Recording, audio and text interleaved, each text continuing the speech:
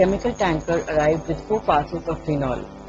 The staff on board was well experienced and were carrying out their duties diligently and safely. The chief officer was supervising the unloading operations and discharge of the phenol parcels was being carried out as per plan. The third officer was assisting the chief officer with the cargo calculation. The master was preparing the various papers needed for the port authorities. The unloading of the second parcel of the phenol was about to be completed and the terminal was informed about the same.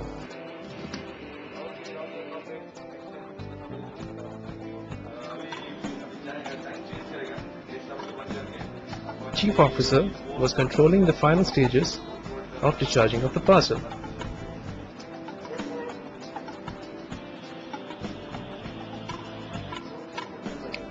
As per the plan, chief officer prepared the next tank for unloading the next parcel, but was unable to start the deep well pump of 4-port tank.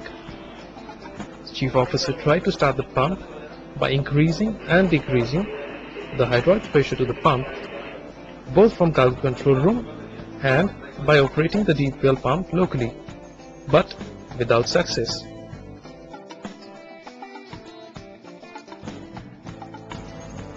After analyzing the problem, the reason for the pump not starting was found to be solidification of phenol near the deep well pump. The discharging of phenol resumed after heating the cargo for a few hours.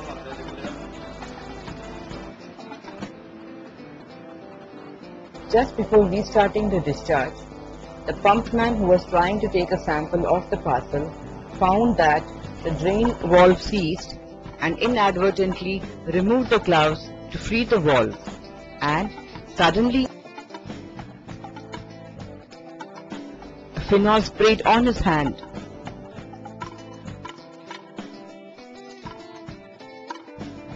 The result was pumpman suffered minor burns and had to be hospitalized. The vessel was delayed by 5 hours. What went wrong? Chief officer well understood that the pour point of phenol was 40 degrees centigrade, and so the cargo was heated throughout the voyage. Investigation revealed that during the loaded voyage, the cargo temperature was monitored by remote temperature gauge and heating was restricted for a while by throttling the steam valve to control overheating of the cargo. But the ship staff did not realize that the temperature sensor was 3 meters away from the deep well pump.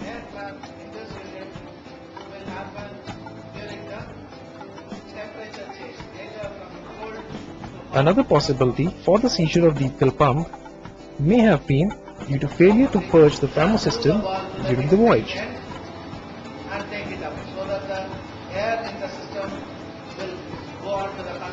Solidification of phenol may have been further aggravated due to presence of coal ballast in the adjacent tank.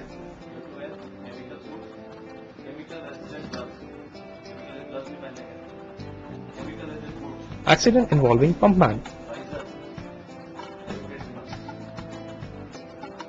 The pumpman was late to the all-important pre-cargo operation briefing, where it was specifically instructed regarding dangers of phenol with regard to the skin contact.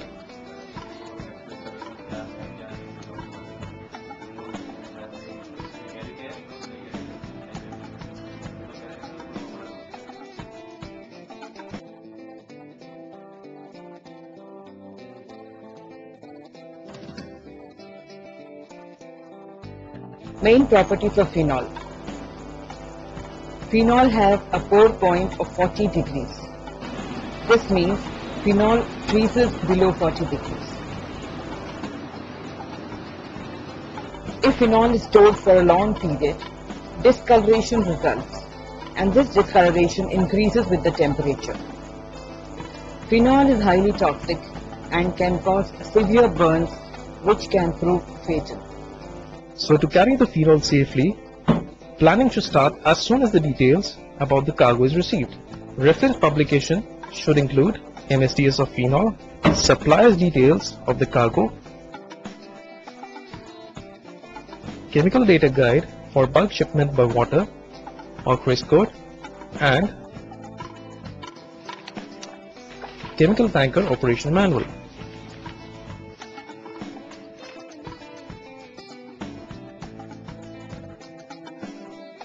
Tank should be washed with warm water of temperature more than 60 degrees, and temperature should be gradually increased to 80 degrees.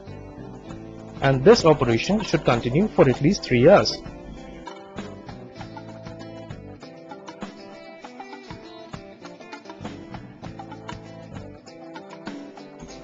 Tank steamed to achieve the wall wash specification of alpha color less than 10 with inorganic chlorides of less than 100 ppm. In some cases, the sample of fresh water used and sample of last freshwater washing to be retained and presented at the load port. Preparation prior loading phenol should include checking of proper operation of PV valves both on the pressure side and vacuum side. The operation of emergency stops.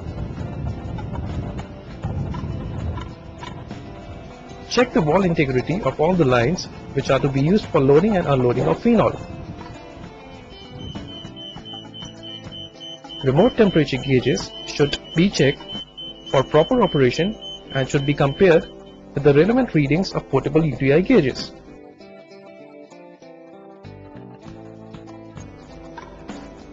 Steam heating of the tanks to be loaded with phenol should be checked thoroughly, as phenol is very heat sensitive. It is advisable to paint the steam valve serving the deep well pump so that this valve can be safely differentiated from the other valves. Storage plant should consider removing all the ballast from the adjacent ballast tank. Personal protective aids when handling phenol includes a chemical suit, chemical resistant boots, visor and chemical resistant gloves. And all this should be discussed with all staff members involved in phenol cargo operations and should be recorded in the pre-cargo operation form of Fleet Management Limited.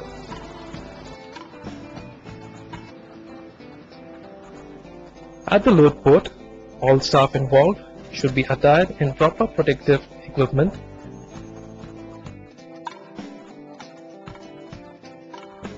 After connecting the hoses to the manifold, check for leaks near the flanges by soap solution test.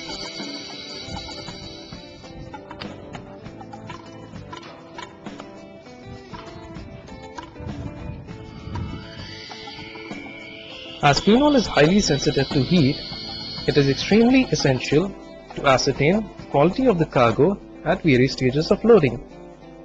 This can be done by proper sampling procedures. Samples required are manifold sample, 1-foot sample,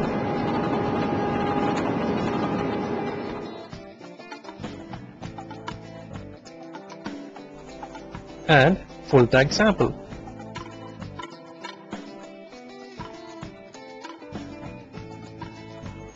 On completion of loading, all pipelines to be blown through by nitrogen or compressed air so that all pipelines are clear of phenol.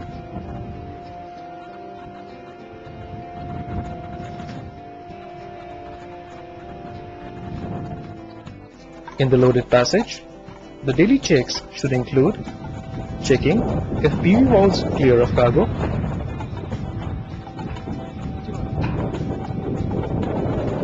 deep well pumps should be operated every day to avoid freezing of cargo.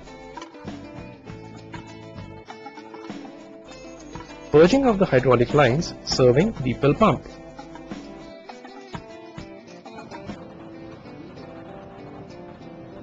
Temperature of the tank to be checked every day